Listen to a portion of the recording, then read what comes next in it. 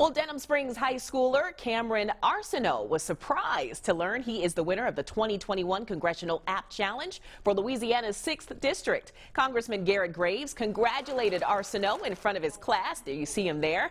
And his parents today, they all kept the award a secret for a week. Imagine how hard that was. Arsenault's app is called Money Manager and helps monitor spending. Thousands of students compete in district-wide competitions and create original apps to prepare them for a career in computer science.